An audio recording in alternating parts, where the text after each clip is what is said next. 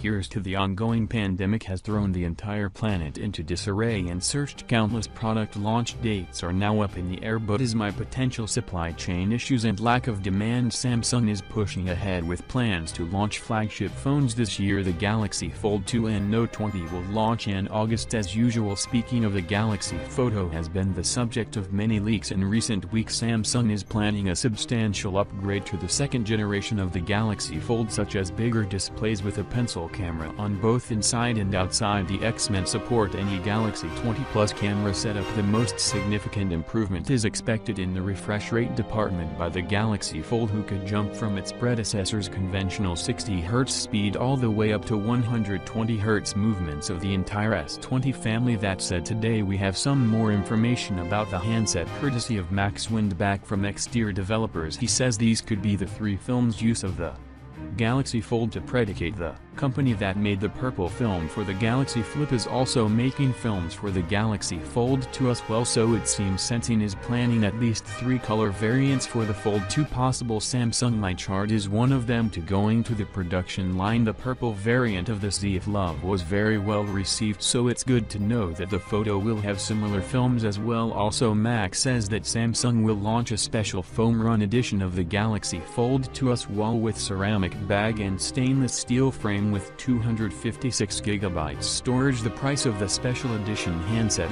can be $3,000. In comparison, the Farm Brown edition of the Galaxy Flip was sold for $2,480. Unless you're a hardcore fan of Tom Brown, I don't see any reason to pay over $1,200 just for the cosmetic changes. Then again, the demographic that this is meant for one bad nail that the price is for the price of the normal Fold 2 variant. Max thing $1,780 for the base 256TP model, which is in line with what Ross Young VCF Display Team Supply consultant said a few days ago. Display refresh rates have become a hallmark of flagship binder smartphones over the past 12 to 18 months, and with the iPhone 12, Apple will jump on the higher refresh rate bandwagon as well. There will be 4 iPhone 12 models this year, and only the programs will have the 120 Hz ProMotion display, while the other 2 models will have the conventional 60 Hz display. Interestingly, even with 5G 120 Hz and other upgrades, Apple is expected to increase the prices with the iPhone 12 variants this year. We should give a type's laughter, and what makers will have been on a rampage to increase prices year over year. Hopefully the poor sales of the Galaxy S20, also the iPhone 12 pricing, should teach them a lesson to price their handsets sensibly this time. Please use the link below description to make your purchase any phone of your choice, and please subscribe,